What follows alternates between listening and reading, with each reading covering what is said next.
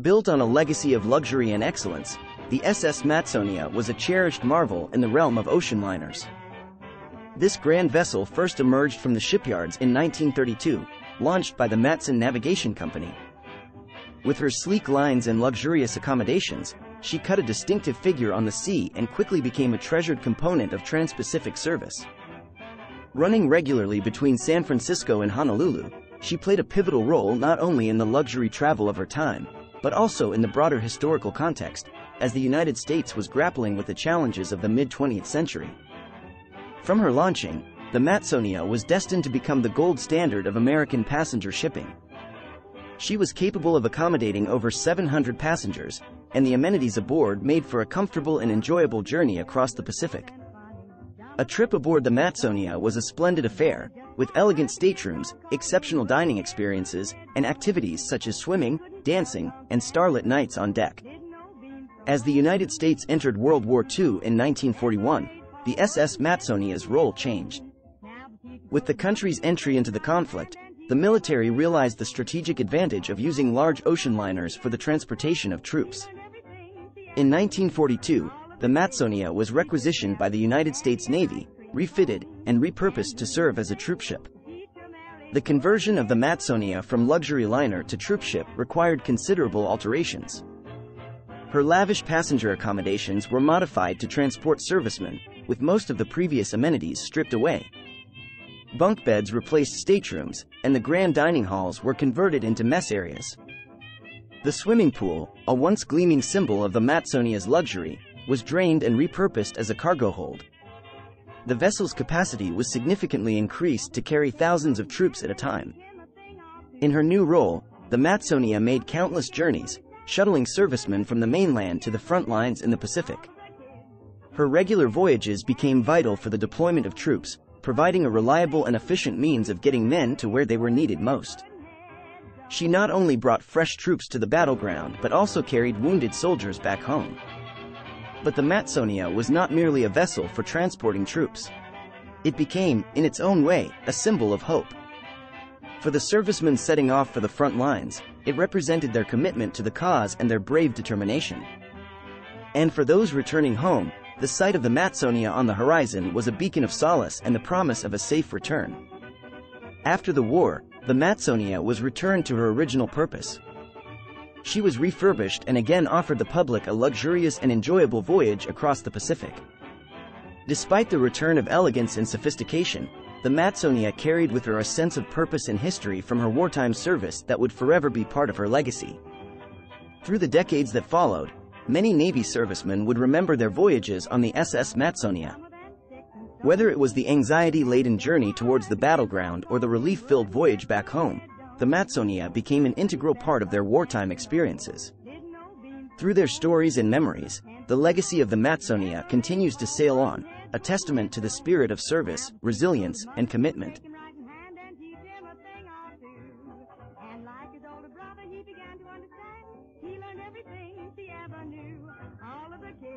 Teacher carried candy and ice cream cones.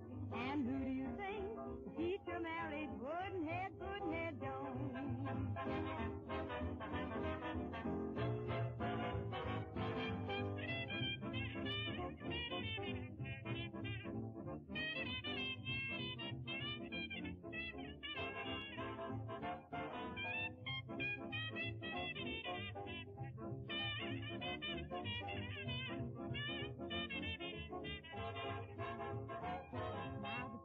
Mother, she would take him right in hand and teach him a thing or two.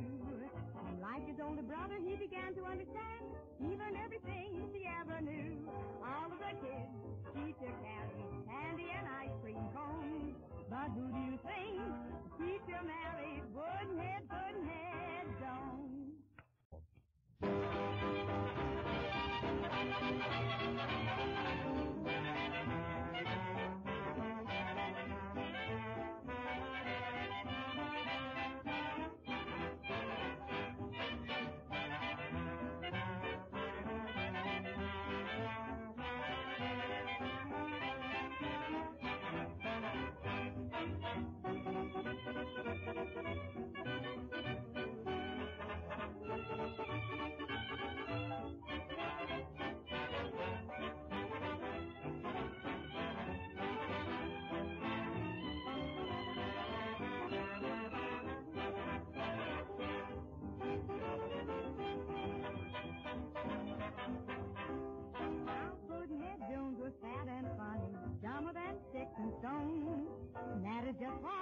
kids all called him Woodenhead, Puddinhead Jones.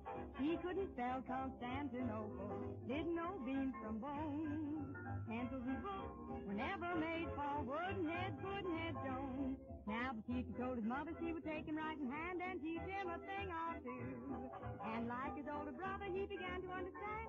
He learned everything she ever knew. All of the kids, teacher carried candy and ice cream cones. And who do you think the teacher married? Woodenhead, Puddinhead Jones.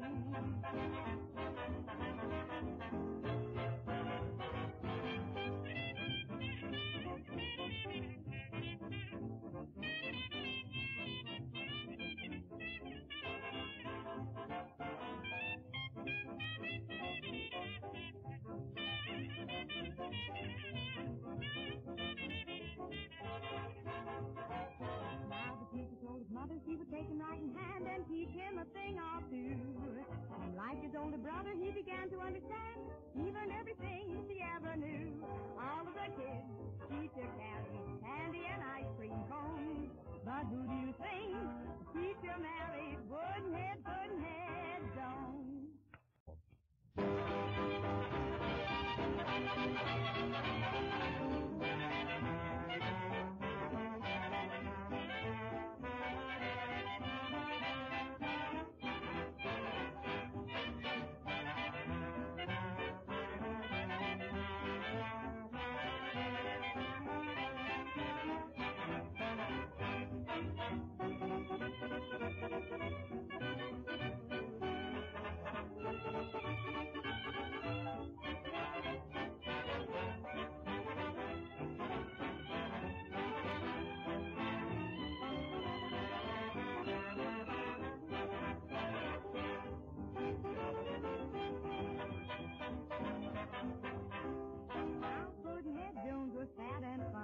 Dumber than sticks and stones. And that is just why the kids all called him Woodenhead, Puddinhead Jones.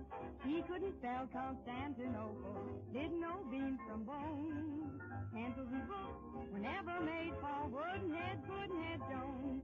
Now the teacher told his mother she would take him right in hand and teach him a thing or two. And like his older brother, he began to understand. He learned everything she ever knew.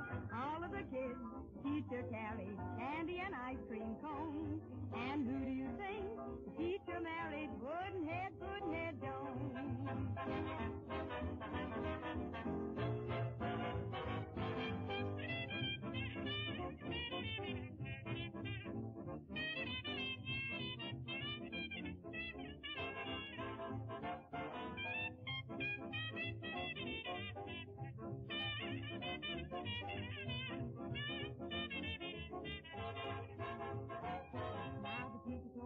He would take him right in hand and teach him a thing or two. And like his older brother, he began to understand. He learned everything she ever knew. All of the kids, teacher carried candy and ice cream cones. But who do you think the teacher married? Woodenhead, Puddinhead Jones.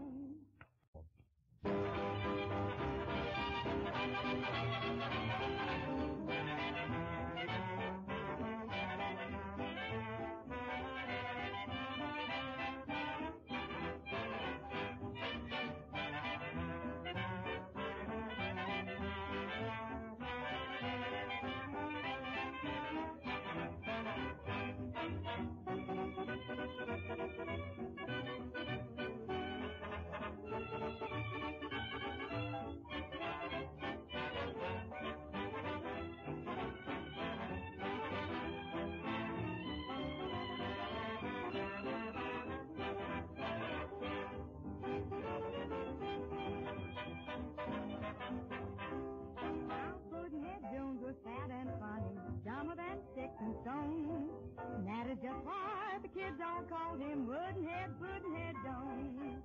He couldn't spell Constantinople, didn't know beans from bone. Pencils and books were never made for Woodenhead, Puddinhead Jones. Now the teacher told his mother she would take him right in hand and teach him a thing or two. And like his older brother, he began to understand. He learned everything she ever knew. All of the kids, teacher carried candy and ice cream cones. And who do you think the teacher married? Puddin' Head Jones.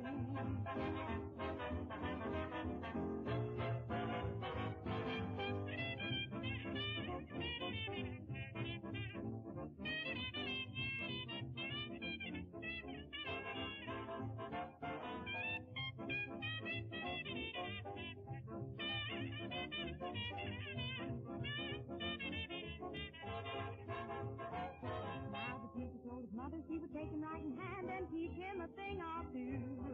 And like his older brother, he began to understand even everything she ever knew. All of the kids, teacher carried candy and ice cream cones. But who do you think the teacher married? Puddin' Head Jones.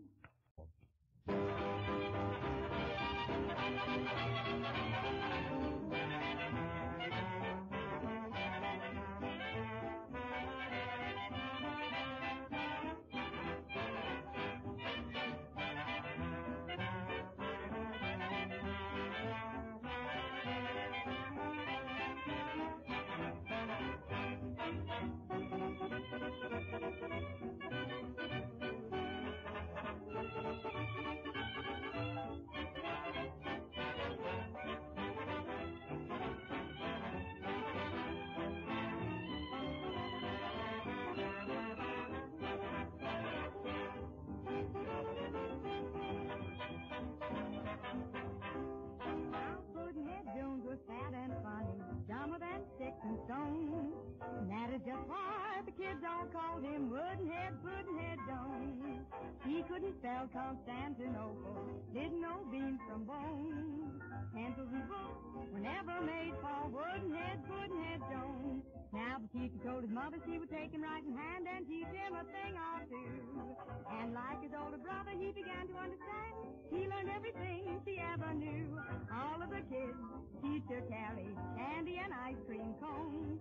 And who do you think the teacher married? Puddin' Head Jones.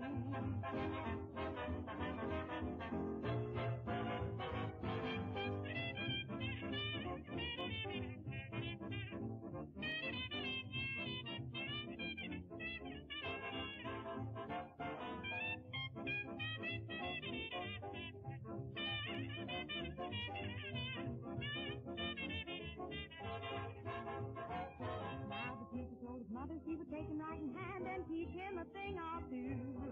And like his older brother, he began to understand even everything she ever knew. All of the kids, teacher carried candy and ice cream cones. But who do you think the teacher married? Puddin' Head Jones.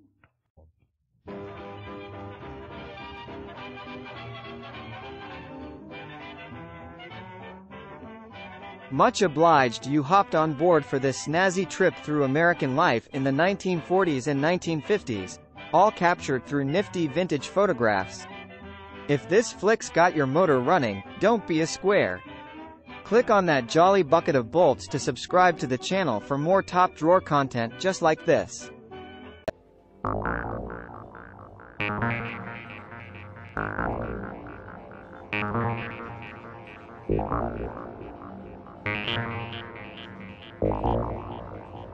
Thank you.